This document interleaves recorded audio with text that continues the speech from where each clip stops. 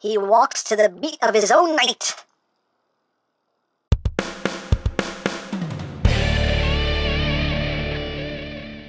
Hey! What's up, my peoples? EmGo here, the freaking geek himself, and today we will be reviewing the fans' hobby, Nightwalker. So here we are, and there he is. And first and foremost, as always, we'll take a quick look at the packaging right up front, and we have a nice image of a Nightwalker in both of his modes. Up top, Nightwalker on the bottom, Nightwalker on the side, Nightwalker on the other side, Nightwalker on the back. You have your obligatory product shots of more Nightwalker. Collect them all! Oh, collect all of them. Collect them all! Gotta catch them all! And that's basically it for the packaging. Also included is the collector's card with another image there of a Nightwalker. And on the back, you have the alt mode, you have the tech specs, if that interests you. Hooray for cards. And moving right along, here we have Nightwalker, and this is Fans Hobby's take on Nightbeat. And as you can see, it is a recolor of their Minerva, just like the original figure was a recolor of Minerva. But yeah, here he is in his alt mode. So let's get in close here so we can take a look at the details. You got some nice yellow right up front here. Got some dark gray in there. You got some orange. You also have the nice transparent headlights for the silver detailing behind it. Some nice silver rims. Some nice, very dark, transparent plastic there for the windshields and windows. You got the nice flamey goodness going down the sides there. A little bit of yellow going across the bottom. Some more wheels. Got a bit of that. Got some gunmetal gray going on there. And the taillights done in a transparent red plastic. But yes, there is the top. There is the bottom. You do have rubber tires. It does roll, as rolling things should. Hooray for rolling. And for comparison, here it is with Fans Hobby's Minerva. And vehicle mode-wise, the exact same. The only difference is just in the coloration. And the light bar. We're going to leave Windblade out of this because it's all the same thing, just different colors. But here he is with G1 Nightbeat because he's precious. Oh, so precious. Now, as far as accessories go, I don't know if this counts as accessories, but you get a sticker sheet. And you do get some extras as well. You get some license plate stickers, which I choose not to use. Don't really care for the license plate stickers, but if you want to use them, they're there. Hey, go nuts. But yeah, you get some stickers, and they go mostly on the interior here of the car. And of course, you get the headmaster. Here we have little muzzle. We're getting close here so we can take a look at muzzle. You can see, got some nice yellow, some nice metallic paint there for the visor. He's just a little guy. Little black boots going on there. And of course the upside down face on his back. Baseball hair syndrome. Yeah, no. Yeah, that. And here he is with Minerva's headmaster. You can see it's the exact same mold. The only difference is just in the coloration. Obviously they have different faces on their back. Otherwise, same thing. And a little bit more I want to splice in about muzzle here. Just a comparison with the G1 muzzle. Oh, look at him. He's a little guy with little short, stumpy legs. You can see they got the detailing down, you know. Not too bad. But there he is with G1 muzzle. And let's go over articulation real quick. The head can rotate. There's a little bit of wiggle waggle, but the head can rotate. Arms can do a full 360, move in and out a little bit. Under 90 degrees of bend there. You got an ab crunch due to transformation. Legs can go forward that far. They can go back that far. Outward, you only get a little bit. That's it.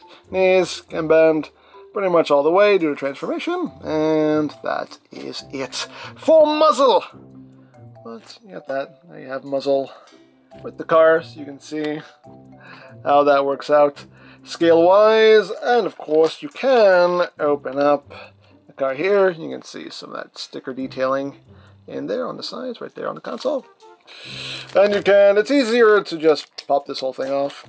And right here you have the helmet piece that just stores right there, just like it did on the original. Don't you fall out. You stay, because I said so. But of course, you can just get muzzle here in a sitting position, and just like the other versions of this mold, it is kind of hard to actually get him sitting in the seat here. You have to kind of push things down, make some room. You gotta clear out some room. There we go. Get him down in the seat. Put that down, and just put the top of the car back in. Make sure there's clearance there. Get everything tabbed back in. He's not in there perfectly. There we go. Boom. Close that up, and voila. I don't have them in there perfectly, so things are not staying totally together. But you get the idea. You can drive the car. Hooray. Woo. Woo. Okay, so yes, that is basically it for the vehicle mode. So let's get down to transformation, shall we? Not that good a spin.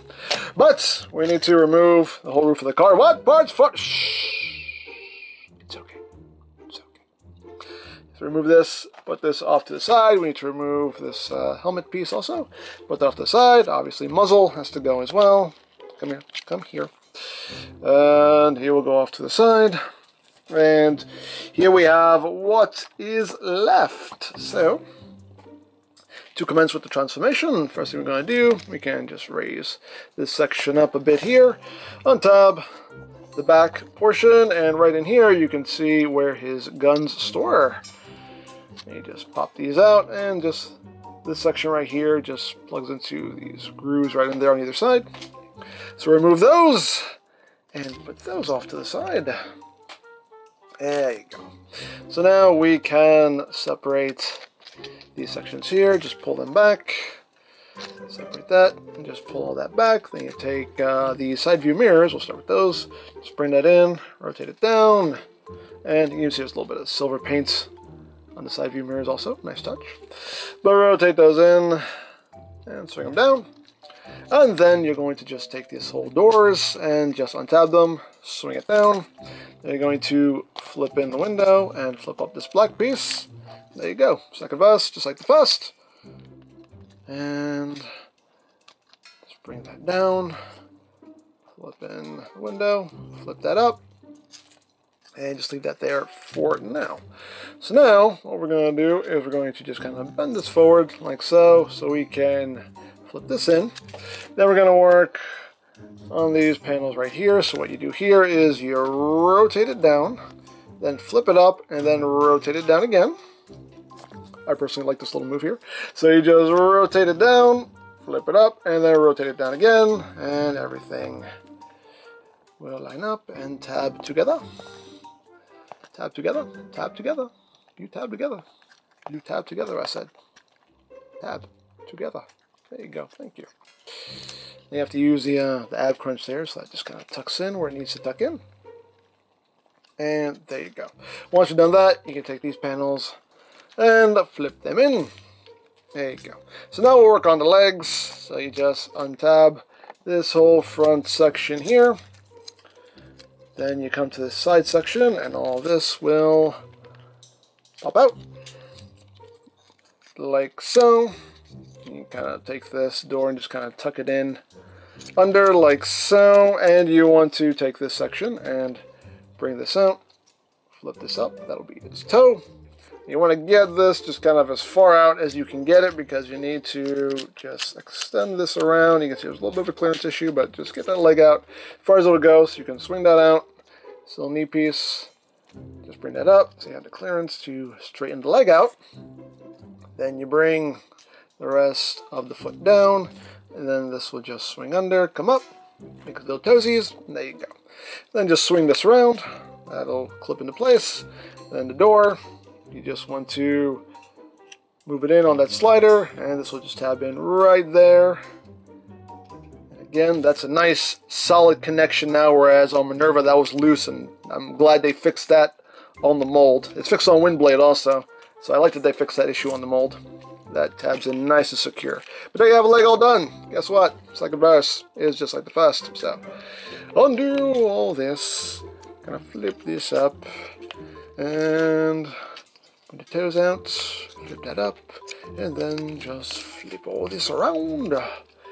Flip up that knee, get all this straightened out, bring down the foot, swing the toesies around, swing that around, and then just slide that door in, bring that up, and tab them into place.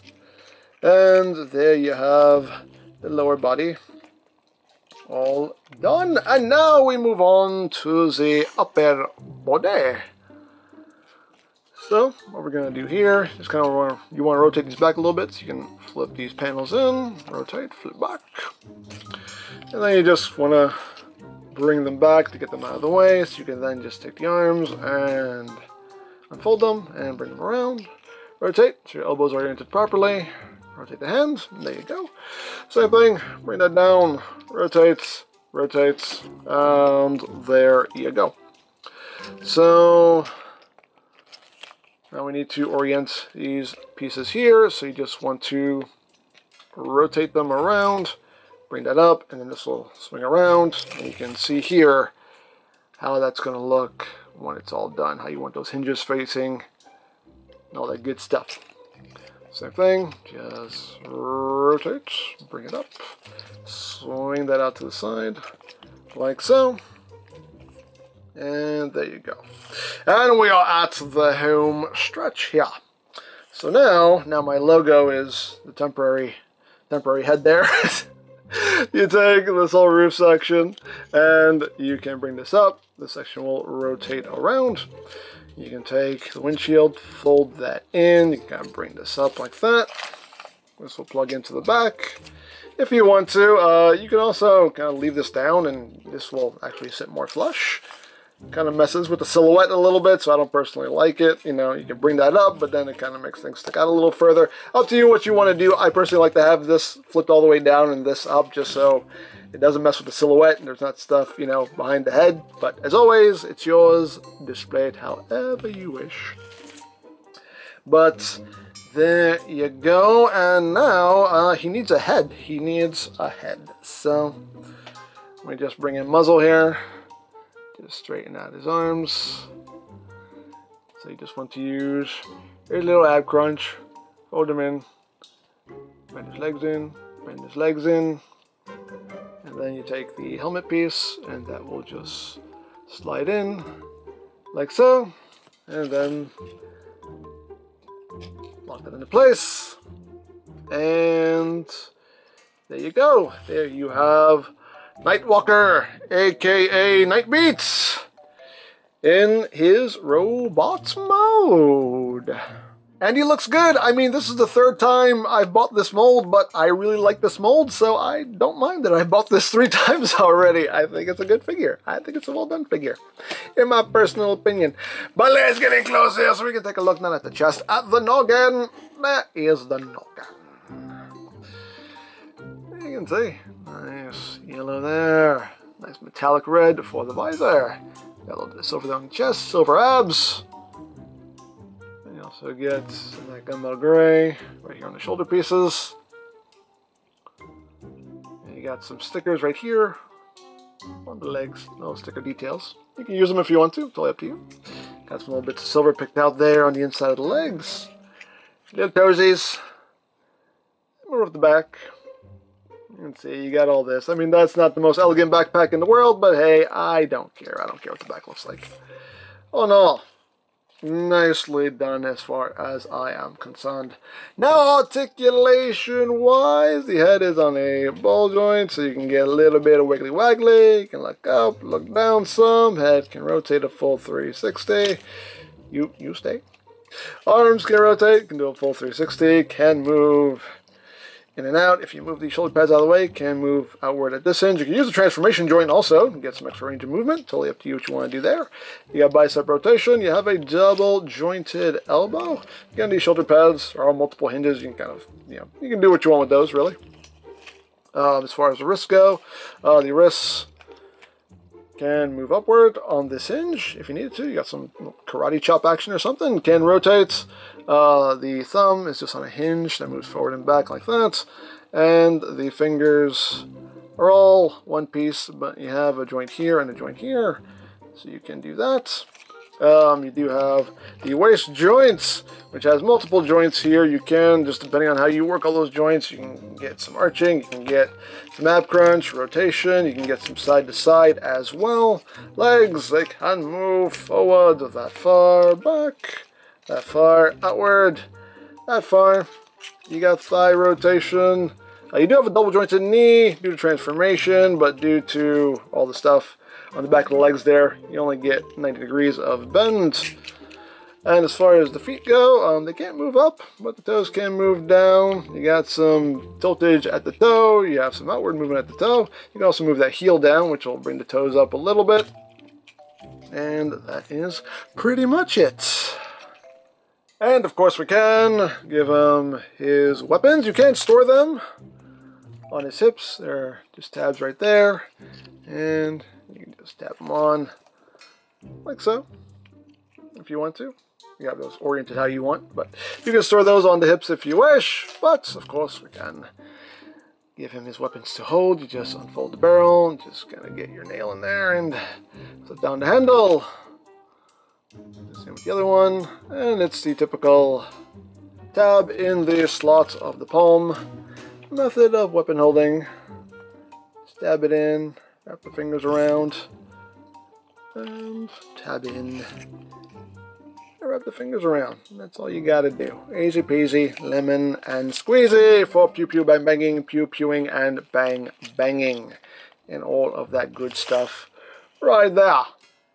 And you do also have some head options. If you don't like the red visor, you can just use a sticker right here to make the visor blue. So that's totally up to you what you want to do there. I'm not going to use this face anyway, but, hey, you have the option, and as always, options are good. So you can have a blue visor if you want to have a blue visor, but you also get an extra face, and here it is, and this is a more G1 toy face. Right there, and to swap the face, we have to remove the headpiece here and just kind of get in here as best you can and try to pop this off. Whoops, there we go, fell on the floor. Come here, face. I got it. But you can just pop the new face on. This is the one I'm going to be displaying him with personally, but as always, do what you want. And just slide that back on, get everything straightened back out. There you go. Now he has this G1 toy face, and I personally like that, and that's how I will be displaying him. But very cool. But again, options, they're good. Hey, I dig it. And of course, the last thing we can do is we can open up the chest to reveal the split strength meter right there. You got some stickers here on either side for detailing if you want to use those. Now the headmaster doesn't affect that in any way whatsoever. The headmaster has nothing to do with that gimmick. It's just it's the chest panel that's making that work, as you can see. So, you got the cool split strength meter. Everybody needs their split strength. So there you go. So there you have that, and now for comparison. Here he is with Fans Hobbies Minerva. And we can see the differences here. Obviously, different face sculpts. They have different chests. You can see on Nightbeat, they added these waist pieces here to fill out his waist. They do have different thighs. Minerva's are more rounded, and Nightbeats are squared off. So there is a bit of remolding here for the robot mode to make them, make them different. And here he is with G1 Nightbeat because he's precious. He's got some jacked up stickers, but still so precious. So there you have Nightwalker, and yeah, I really like this mold. It's a good figure, so I don't mind that I've bought it 3 times already. You know, it just looks good in robot mode, looks good in vehicle mode, transformation. You know, it works. It's enjoyable. Overall, just a nice, solid figure. I like the, you know, the little changes in the mold they made to make it more Nightbeat-y. So, oh no, yeah, I'm very pleased with it. So, there you go. Now, if you would like this or any of Fans Hobby's other offerings, you can always check out BigBadToyStore.com for availability. There'll be a link in the description down below, so you can check that out. You can also check out my third-party Transformers playlist for any reviews you may have missed. Also linked in the description down below, so you can check that out as well. And I think that's it. So don't forget to check out EmGo's, check out Love Peace Paranormal, follow me on Twitter, all of that good stuff down in the description below. And I think that's pretty much all there is to say. So there is the Fans Hobby Nightwalker. And this is EmGo saying, remember, you don't stop playing because you grow old because you stop playing. Be geek, be proud, bomb in your face.